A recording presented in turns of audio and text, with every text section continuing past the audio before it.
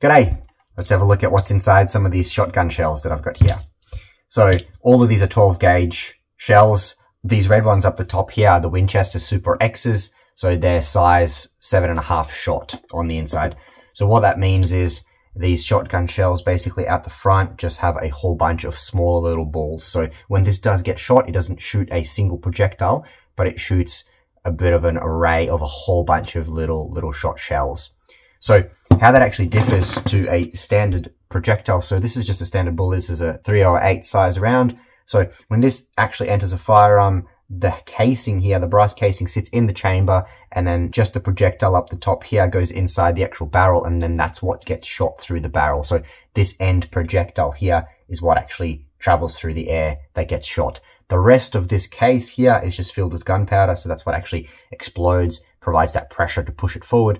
And then on the back, so you can see these are already spent anyway, but on the back, we've got just a little primer here with that little impact there from the firing pin of the actual firearm that shoots it. So you should be able to just pull one of these out as well. And there we go. And then we've got, that's the actual projectile that travels through the air. And then inside there is just a cavity that, again, gets filled with gunpowder. So that's how a standard rifle bullet works. But then when we look at actual shotgun shells, I'll actually open this one up and we can have a look at inside and how that's different. But obviously, the first thing that you notice is this seems plastic here, right? And that's exactly what it is. This is plastic. So the bottom here is actually metal. So I think this is just a thin layer of steel that actually holds that gunpowder together. Then up the top and the rest of this is just plastic. So this is actually polyethylene plastic. So it's basically the same plastic that's in grocery bags or bottles or any sort of food packaging or any of that sort of stuff. It's the most commonly used plastic.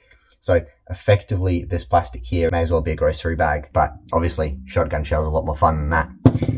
So actually, I might just dig straight into this.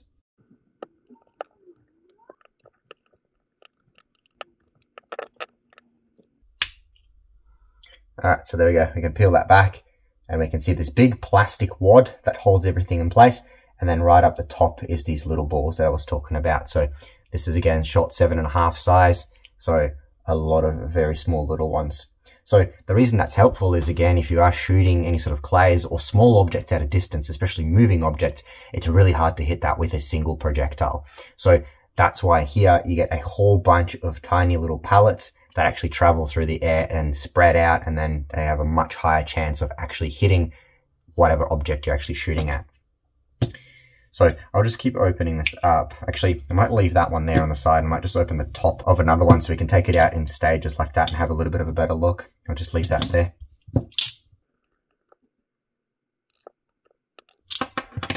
There we go. So just another different angle on this.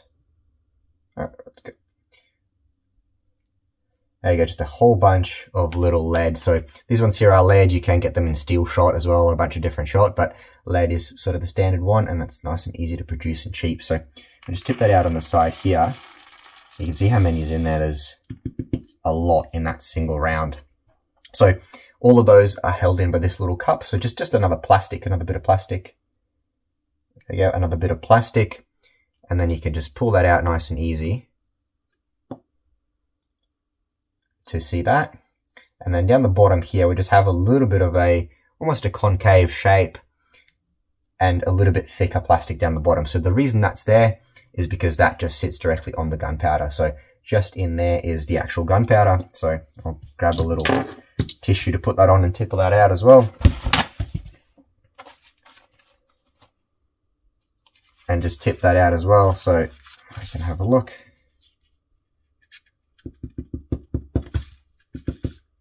There we go. So that was actually quite compressed in there, because when they do manufacture this, there is quite a bit of pressure holding that gunpowder in place to ensure uniform ignition and burn. And then down the bottom there, what you can see right down the bottom, if this does focus, you might just be able to see it there in the center. And then on the other side here, so this golden bit here, that's the actual primer. So when this does sit inside the firearm has a striking pin or a hammer that strikes this. So it'll hit it just right in the middle. And as it does that, it'll squish the chemicals that are inside that. By doing so, it'll set it off. So there'll be a little bit of an explosion inside. And then on the other side, I'm not sure if you'll be able to see because there is a bit of gunpowder in there. I might actually cut this open a little bit better just to explain that a bit more. There we go. We can see that a lot easier now. So just inside there where that primer is, so once the primer goes off, it bursts that little seal there, and it just basically spits out a bit of flame straight into that gunpowder.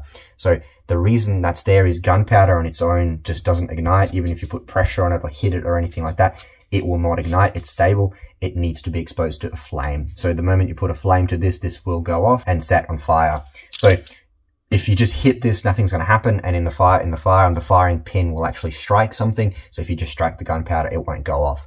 That's why any bullets will have this primer in the back of it. So same as any of these other ones, you can see these have been struck, and that's just a little indent of that firing pin, and that's how it leaves it in there. So then once basically that spits out a bunch of fire, that fire will almost instantly ignite all of this gunpowder. The gunpowder is then the actual fuel that then just explodes and pushes this wad, so pushes up against this wad on this side here. There's just a little bit of, I guess, almost shock absorptions in this. Not exactly sure why that's done and why it's not just a straight bit of plastic to hold it there. If anyone does know the specific reason for that, definitely leave it down in the comments. I'd be interested to know.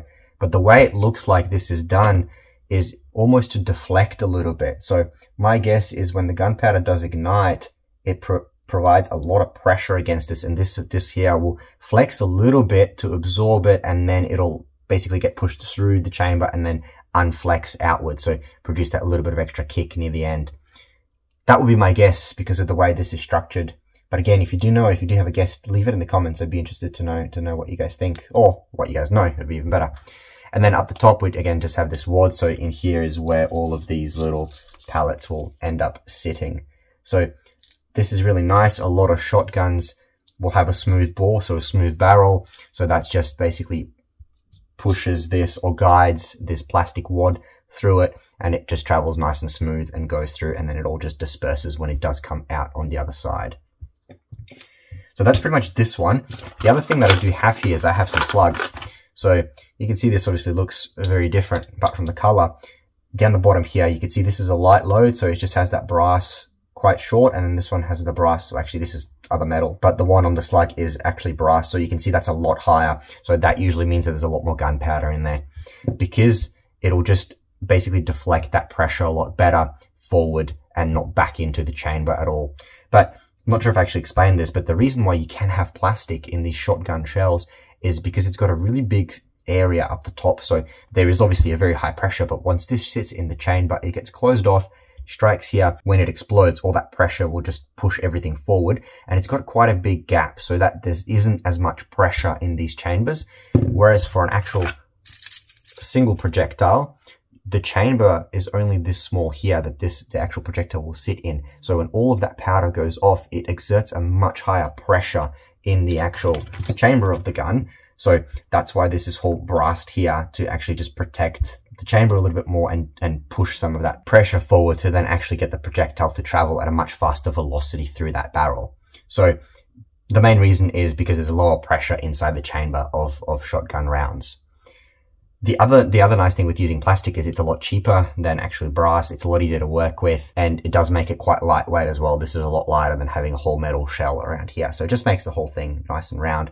And the nice thing is as well, is it does act a little bit as a little bit of a lubricant. So as you do put this in the barrel, it is just this plastic that's quite smooth and doesn't wear or scratch the barrel as much as well. So there's numerous benefits to it. But again, this is a slug, so I'll just try to dig into this from the top and get that actual slug out and have a look at it.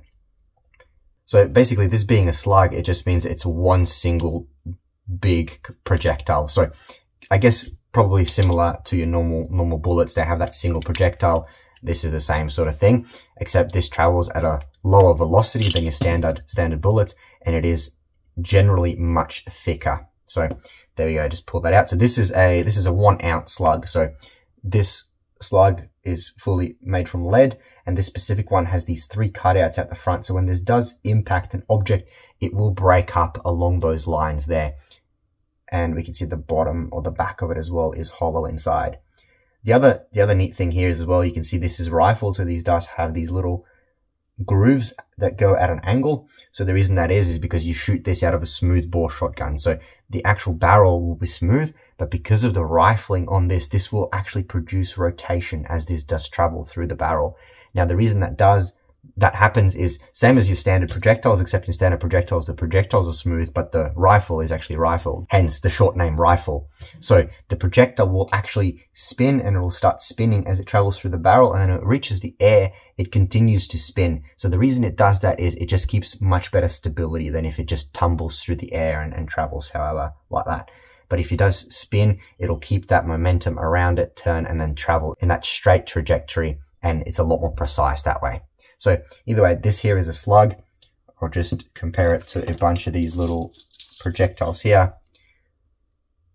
So obviously very different, but this is for very different purposes.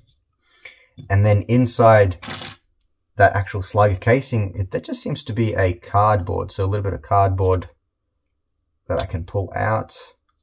There you go. So it literally just a sandwich of cardboard. I don't think there's anything else in that. And then we have a little plastic, so that's going to be the plastic wad alternative. See if I can get that out like this, otherwise I'll just cut it open a bit more.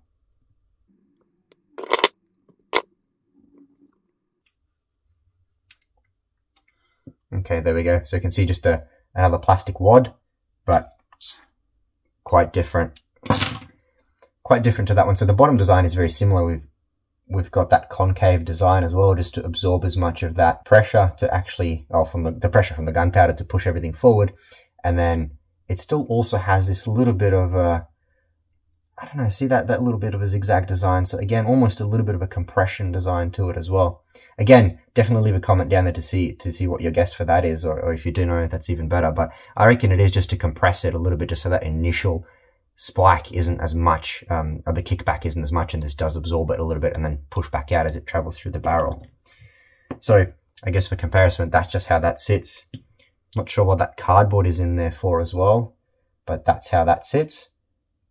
And then so all of this will get expelled out of the firearm. These two objects have very little inertia, so they will just basically get stopped by the air and just drag and just fall down nice and quick, and then the projectile will continue to travel forward. But then inside here, might not be able to see it on camera that well.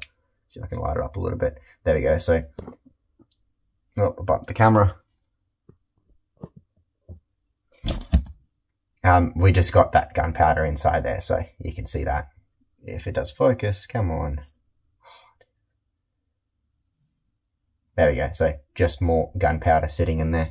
So I guess would be that there's more gunpowder in this one because it is a slug, so they usually are full loads, but let's tip that out and see if we can compare it.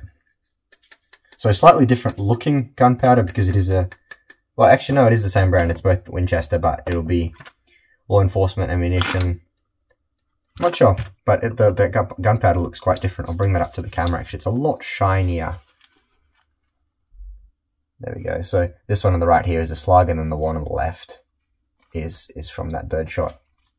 So interesting. Seems like about the same amount of that. I'm not going to weigh them. I haven't got a little scale right here, but maybe it's slightly different. Maybe it's the same.